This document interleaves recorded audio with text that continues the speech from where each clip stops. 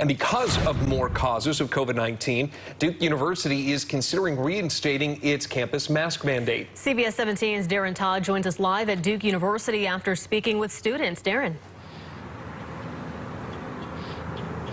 Hey, good afternoon, Bill and Liz. Guys, I spoke with some students on and off camera, and some of them tell me that they didn't even know that this was the topic of discussion. Meanwhile, other students who got the alert Monday say that they're already planning to follow pursuit.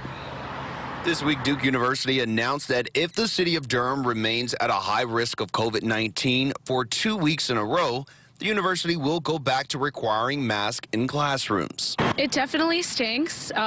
Classes with masks was not super fun, but I care about the well-being of all the other students, so I will happily oblige should that be the case. Alyssa Barnett and her friend are Duke students and say although the masks aren't comfortable, they understand why they're needed.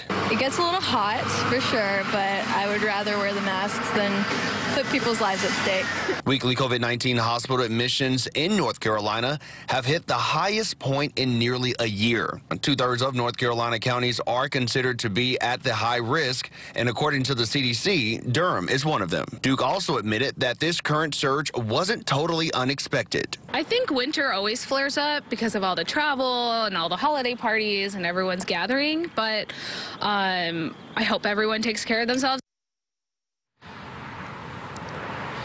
Now, Bill and Liz, I did reach out to other schools and university around the Triangle area, and so far I've only heard back from NC State, who tell me that this is not something that they're considering at this time.